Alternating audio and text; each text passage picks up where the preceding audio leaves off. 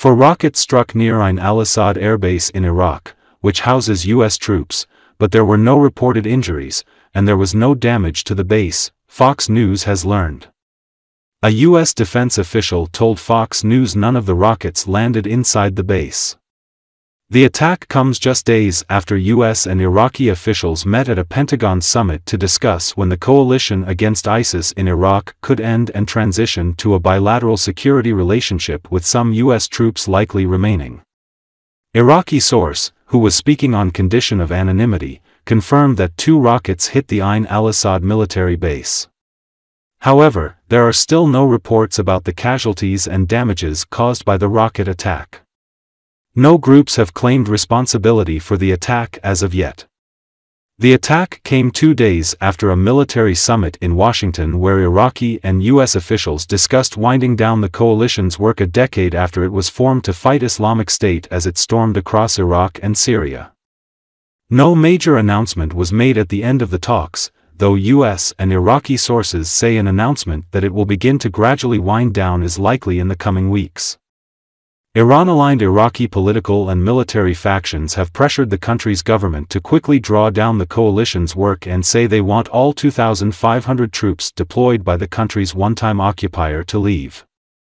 Washington and the Iraqi government say they want to transition to a bilateral security relationship that would likely see some troops remain in an advisory role.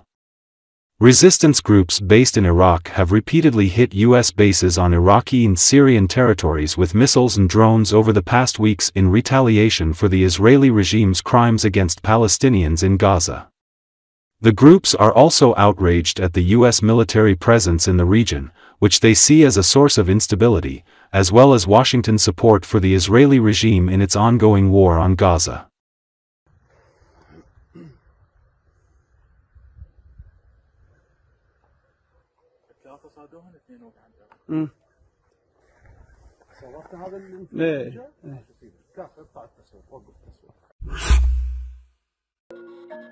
This summer, the Netherlands and Denmark will send 14 Leopard 2 tanks to Ukraine, which they previously purchased for the Ukrainian armed forces. This was stated by the Minister of Defense of the Netherlands, Ruben Brekelmans. Over the past few months, the tanks have been repaired and tested. Last year, the Netherlands and Denmark bought 14 used Leopard 2A4 tanks, which were refurbished by the German company Rheinmetall. Therefore, Ukraine will be able to fully use them in the war with Russia. This week, the last 2 Leopard 2 tanks are undergoing control tests.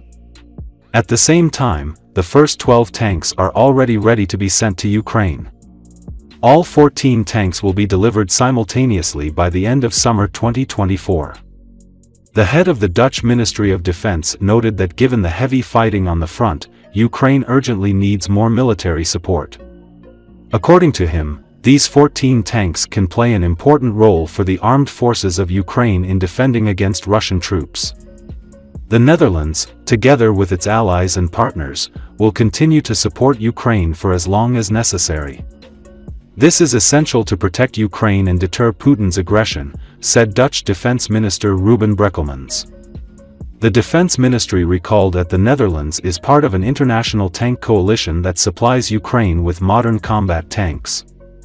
As part of the coalition, Ukraine is also being equipped with Leopard 1 tanks.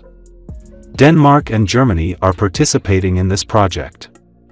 Spain is also helping Ukraine by donating 10 Leopard 2A4 tanks, with plans for additional deliveries in the future.